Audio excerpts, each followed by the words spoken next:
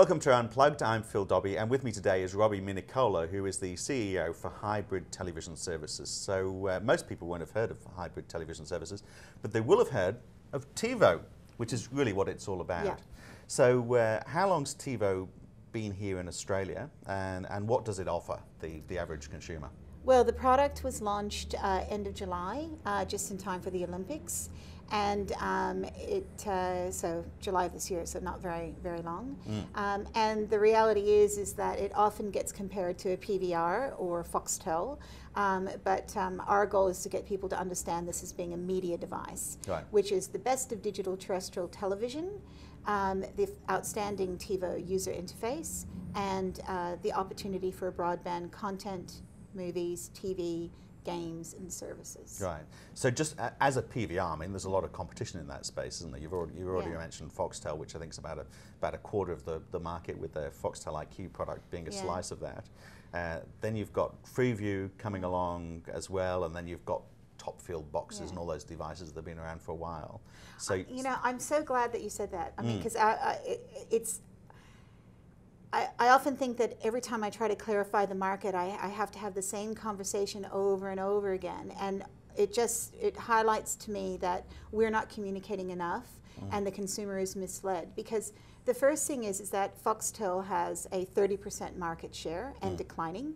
But many people feel that that 30%, that 1.6 million homes, is 100% IQ, and it's not.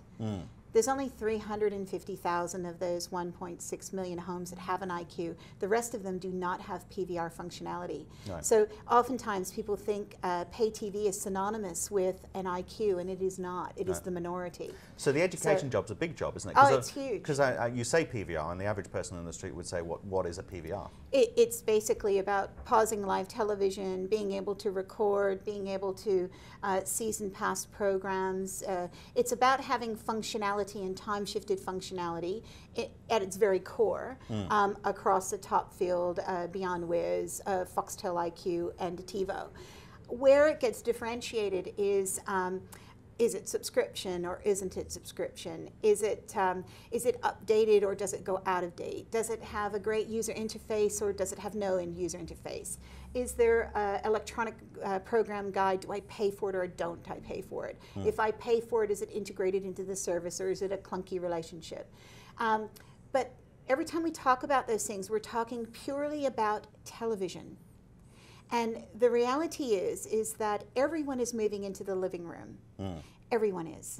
And the reason why everyone's moving into the living room is because that's where people congregate. That's right. Right? And we can talk about second screens and third screens. We can talk about the bedroom. We can talk about the mobile. We can talk about the laptop, the computer in the study. But the reality is that more than 70% of the OzTAM ratings come from the living room. So if I was a media group, the first thing I'd want to do is make for damn sure that I stayed in the living room and I kept the eyeballs on our product, whether it's broadband, whether it's time shifted, or whether it's digital free to air.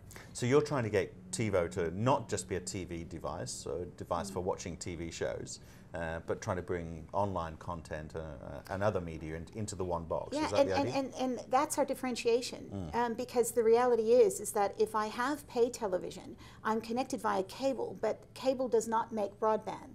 It's not transactional, it's not back and forth, it doesn't give me that on-demand experience. I mean, we can talk about 10 movies on demand, but that's not an on-demand experience. An on-demand experience is 600 pieces of content that I can click and I can get it when I want. I don't have to wait for it in a linear fashion. But every Tivo in Australia is broadband connected. And if I can get my facts right, the latest ABS data just came out in June, and the growth of people going from 1.5 megabits per second in their speed grew from don't quote me, but it's just over 2 million. Well, it's the ABS data.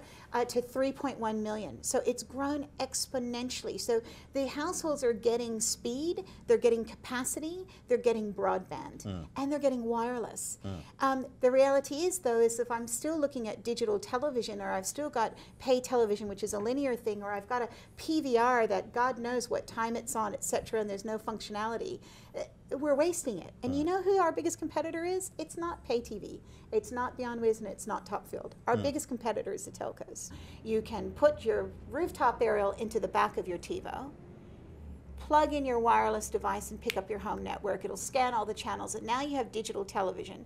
And you will turn on your Tivo and see games, free services. You'll be able to do things like order your pizza and ultimately order your groceries.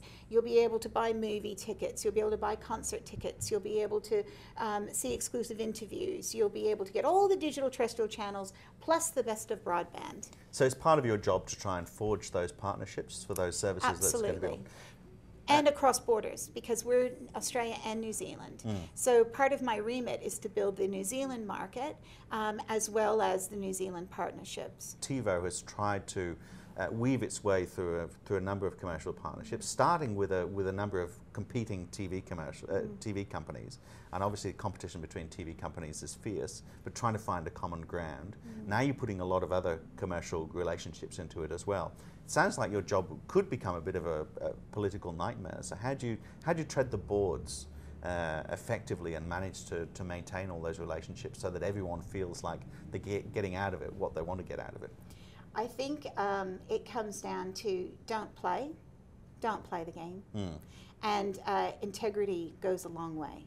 And at the end of the day, if you're always saying the truth, you don't have to remember your lies. Yeah. And I think in politics, the thing that gets you undone is that you're often saying one thing to one person, another thing to another, and you forget that and you get tripped up.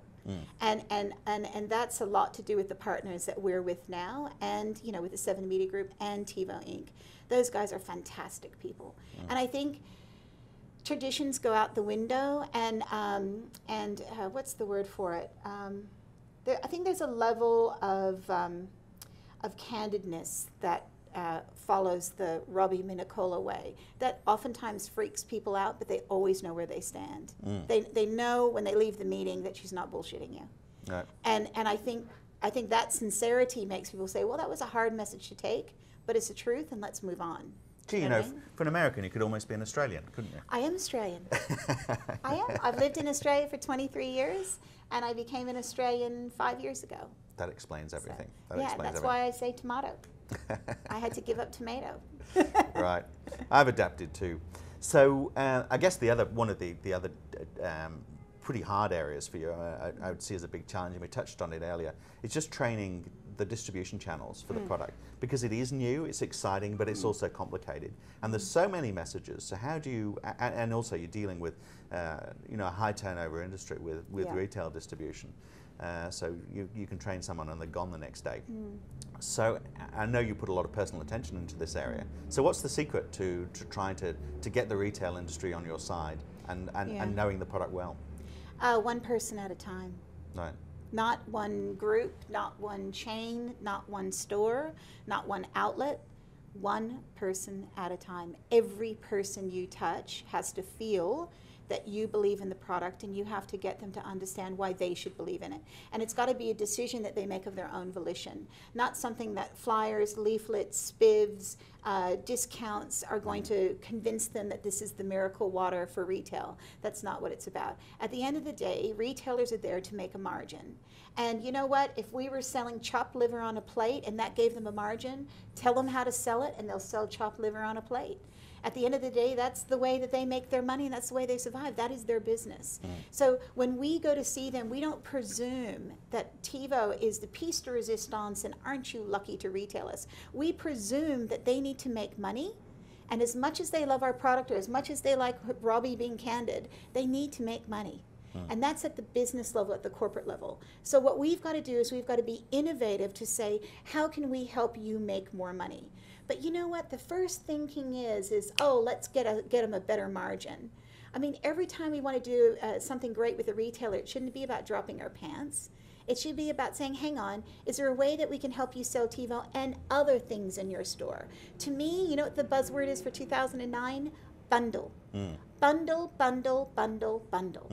Do you know what I mean? Yep. Because when I got so much money in my pocket, I'm not going to be comparing product A to product B. I'm going to be comparing a multitude of things I need to buy to a multitude of things I could buy. it's not this one-for-one thing anymore. 2009 is about bundling and bundling effectively. And you're in a good position to do that because you've got a product which is all about transforming the home. So you mentioned chopped liver. Maybe you could start selling chopped liver with it as well. Maybe yeah, that's, exactly. maybe that's, exactly. I tell you, in a couple of years, I want to be able to order chopped liver using Tivo. Robbee Minicola, it's been a pleasure talking to you. Thanks for your time today. No probs. Thanks.